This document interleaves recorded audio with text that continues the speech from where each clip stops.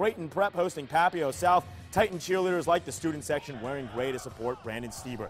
Picking up in the second quarter, the leading passer in Class A, A.J. Hubner, finds Nate Reiner for the touchdown pass. Prep leads 10-0. Next drive, Junior Jay's defense getting involved. Joe Brandel sacks Titan quarterback David Forsman.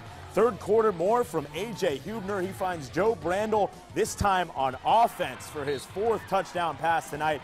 Prep avenges last year's playoff loss to the Titans, handles Papillion South 30-7.